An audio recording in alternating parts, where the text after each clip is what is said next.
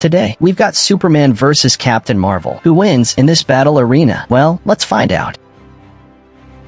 Starting with Superman, Kal-El, a baby born of Kryptonian heritage, was rocketed away by his desperate parents, Jor-El and Lara, just moments before the planet's catastrophic end. After crash landing in the heartland of Kansas, Kal-El was discovered by Jonathan and Martha Kent, who renamed him Clark and raised him as their own. Little did they know that their son would become the legend, the last son of Krypton, the Man of Steel, the one and only Superman. He's the epitome of strength, and because of that, it's definitely safe to say that he's one of the most powerful, if not the most powerful hero in DC Universe. But exactly how strong is Superman?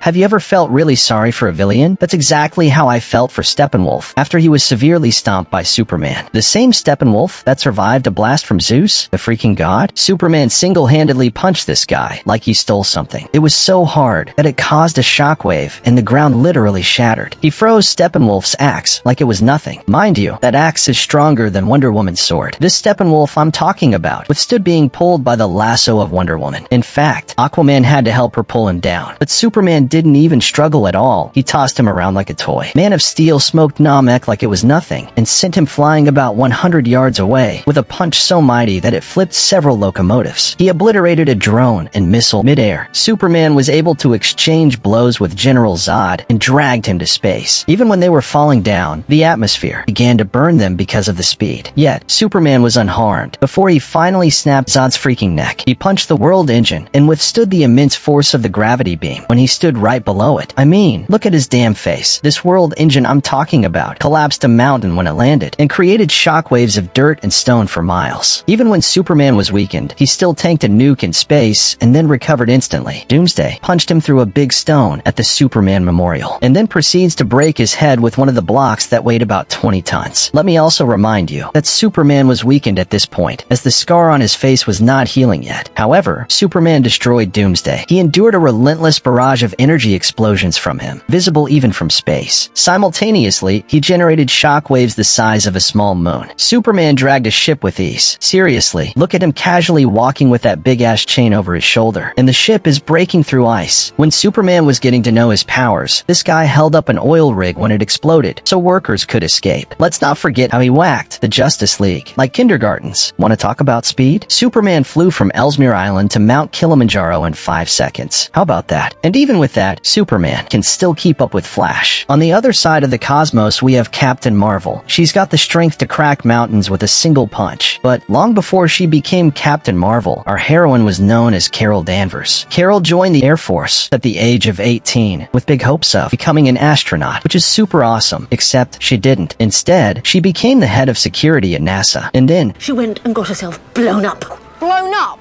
After she was caught in the middle of an alien battle between the Kree and their sworn enemies, the Skrulls. I don't know if I should call it a fortunate or an unfortunate incident, but Carol's DNA merged with that of a Kree warrior called Mar-Vell. She was given all of his extraordinary powers, eventually turning her into Captain Marvel. Captain Marvel is one of the strongest superheroes in the entire Marvel comic universe because she can absorb powers. If you fire a nuke at her, she will diffuse it and suck in all its energy. And that's exactly what she did when she was overpowering Thanos. She was absorbing energy from the Infinity Stones. She lifted a freaking spaceship with tons of weight. Marvel flies faster than the speed of light. She literally searched the entire planets for satellites, ground defenses, and troops within seconds. Captain Marvel's Kree conversion left her with sensory awareness, and it is far beyond the limits of an ordinary human. She developed a cosmic awareness and precognition that allows her to sense danger before it even starts. This was called Captain Marvel's seventh sense. I wonder, what's the sixth sense? Seriously, we don't even know what the first one is. Then they jump to seventh. Can these people be serious for once? Let's talk about her fight with the infamous Thanos. Despite being armed with all 6 Infinity Stones, Captain Marvel survived those heavy punches and headbutting he gave her. Ouch. In her binary form, this girl can control gravity and unleash photon blast. She single-handedly destroyed a full Kree bomber ship. Ronan the Accuser and his fleet had to run because of her powers. A similar thing happened in the endgame. She destroyed Thanos' entire warship with ease, simply by flying directly through it, without a single scratch on her body. Captain Marvel possesses accelerated healing abilities, enabling her to recover from injuries at a very fast rate. In combat, she's a pro. She's mastered all of Kree's martial arts. Captain Marvel's durability is second to none. She has survived nuclear blasts, disintegrator beams, and even direct hits from tachyon lasers, capable of slicing through anything. In fact, she has displayed the power to obliterate planets and asteroids, even without her binary powers. Both Superman and Captain Marvel are incredibly strong individuals. However, they both have their vulnerabilities. But let's start with Superman. By now, everyone, including a child born today, knows that kryptonite is Superman's most popular weakness. This mineral from his home planet of Krypton weakens him significantly and can even kill him. No joke. Moving on to Captain Marvel.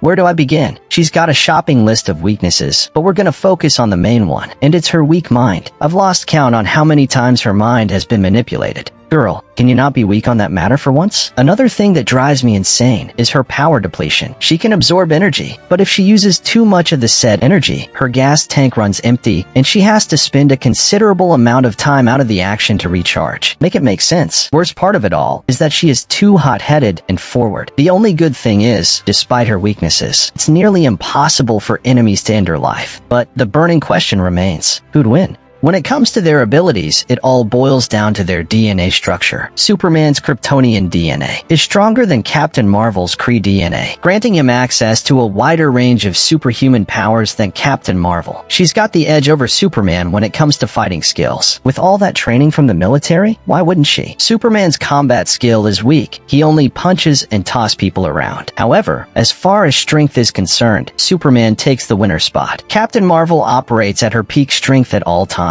which is certainly an advantage. I know you're thinking, but Superman died. Well, I'm here to tell you that he didn't die. Superman was in his Lazarus mode. Batman's theory of using the mother box on Superman was just to tickle him. But most importantly, he doesn't let his superpowers get to his head. He can eliminate a threat in mere seconds, but he would rather take time to assess the threat first and only then formulate a course of action, unlike Captain Marvel. Maybe Captain Marvel should spend less time flying through space and spend more time on Earth to interact with other people and discuss their respective boring lives so that she stays in reality. In terms of teamwork, Superman thrives in this department. He is part of several superhero alliances, from the Justice League to the Teen Titans and the Justice Society, boasting a roster of powerful allies. Captain Marvel, on the other hand, prefers to operate independently as a lone wolf, and we've seen it come back to bite her ass severally. When it comes to facing formidable adversaries, Superman takes the lead once again. He has confronted some of the most powerful enemies, including Doomsday, Darkseid, Apocalypse, and many more. I'm not saying Captain Marvel can't put up a good fight against Superman, but winning the fight would be very difficult.